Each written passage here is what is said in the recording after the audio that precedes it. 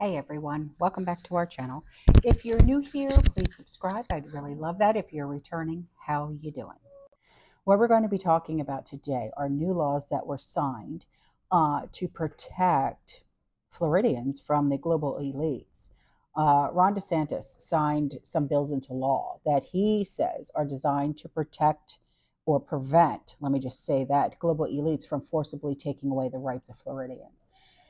There's a House bill, 989, will increase protection for customers of financial institutions from unwarranted cancellations and restrictions.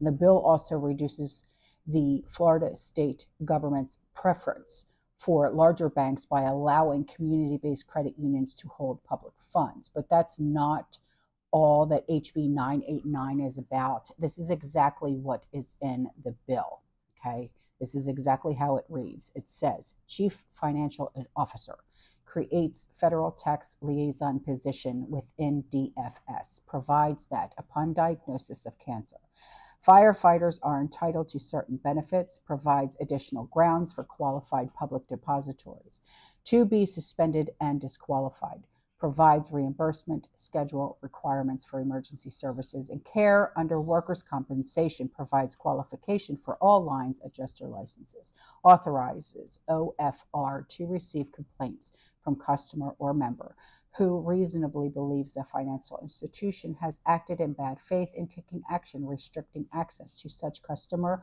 or member accounts, provides circumstances under which property is presumed unclaimed, provides circumstances under which virtual currency held or owing by bank organizations are not presumed unclaimed, revises date on which stocks and other equity interests in business associations are presumed unclaimed, provides that certain intangible property held by attorneys in fact and by agents in fiduciary capacity are presumed unclaimed, provides that state assumes custody and responsibility for safekeeping of unclaimed property upon good faith payments or deliveries of property to department.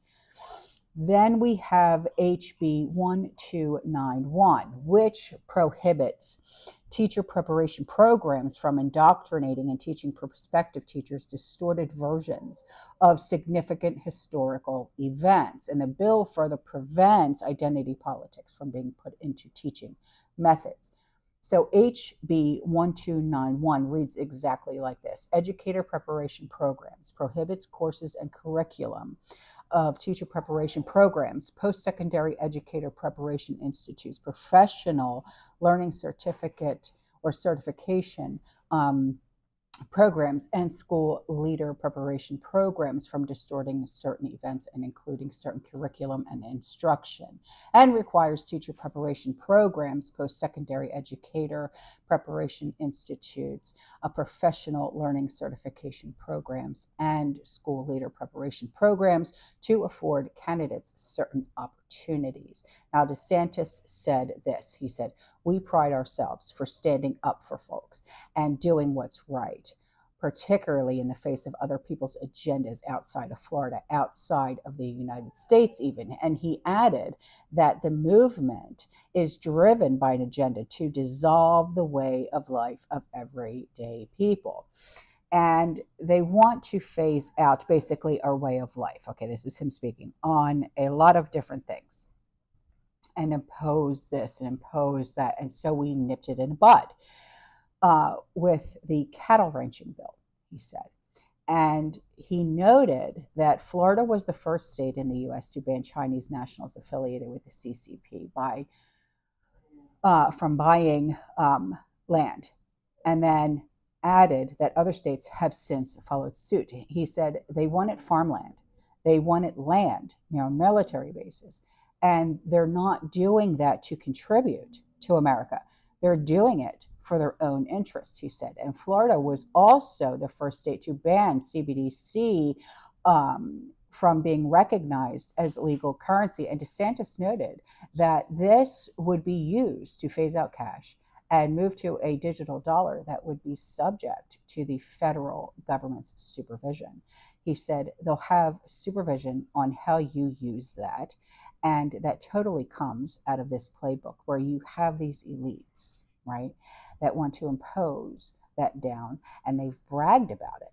And it's true, they've bragged about it, and it's disgusting. He said that this bragging is happening during the WEF's meetings in Davos, Switzerland. And he also said that panelists have openly stated that people would be cut off from their CBDC if they do things that they don't find fitting, that the elites and their agenda, such as purchasing firearms or fuel. It's like, well, who the flip-flop are you? You know what I mean? It's like, who the hell are you to say anything? Like I've said before, and many, many times, the day you start paying my bills, putting food on my table, putting food, clothes on our backs, that's when you might be able to have a say in anything. But until then, shut up, sit in the corner, put on your dunce cap, and don't move until I tell you to, because you are not going to have a say in anything, in any aspect of my life. None whatsoever. All right, guys, I'm out of here. I will see you in the next one. You stay safe, you stay positive, you keep prepping, and as always, fearless. Ciao.